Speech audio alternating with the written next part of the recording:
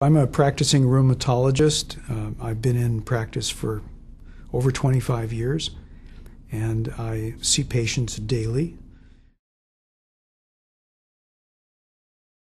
I saw ultrasound used about 5 years ago at a meeting, and I was so fascinated with what I could see beneath the surface of the skin that I had no idea existed. And with that introduction, I took a few courses and started to practice with ultrasound, and have never been sorry about that since. I think that ultrasound has made me a better rheumatologist, not only as far as diagnosing musculoskeletal problems, but also as far as treatment for injections and aspirations.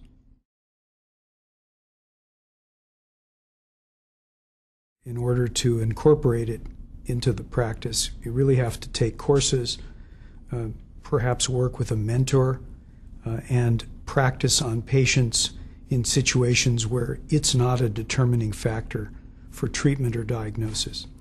At the beginning, that's exactly what I did. For the first 2 months, I would use it very frequently, save images, and then go about doing what I would have done anyway, and then compare what I thought was going on to what I had learned with CT scans or MRI scans later on.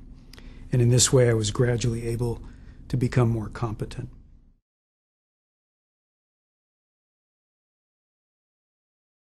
It's been shown unequivocally that ultrasound is far more accurate than plain X-rays, and we can see something like 5 to 10 times the number of erosions, and you can see an erosion less than 1 millimeter in size with the current linear probes and the ultrasound equipment from Sonosite.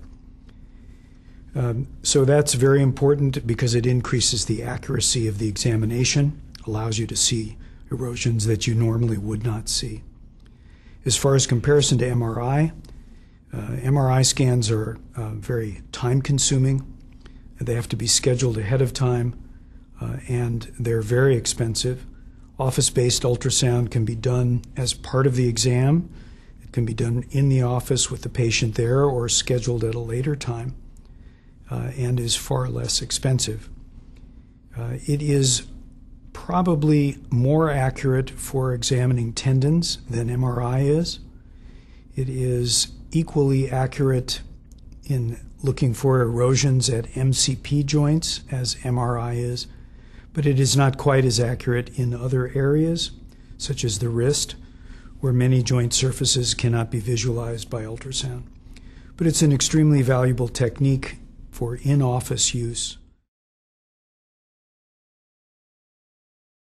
When I wheel one of these machines, any of the models that I've had, into the room and show them this as a new technique that I can use to see into the joint, to visualize the tendons, they're very excited, and they feel that I'm performing something that's right at the crest of the wave. I'm right there doing what I'm supposed to, and no one else in town is. And I use it as an educational tool also to show them what's going on. For some patients who are reluctant to initiate therapy because they're not really sure what's happening, it's a valuable tool for education. I am doing many more injections and aspirations in total compared to my previous practice. I am a referral source for people who have patients who are very large and need to have a simple joint like a knee aspirated. With ultrasound, I can find the joint. I also inject and aspirate hips, sacroiliac joints, and many other small joints that in the past I really didn't have as good luck with. Now I know exactly where the joint is, and I'm successful every time. I've really enjoyed using the Sonosite equipment for the past nearly 5 years.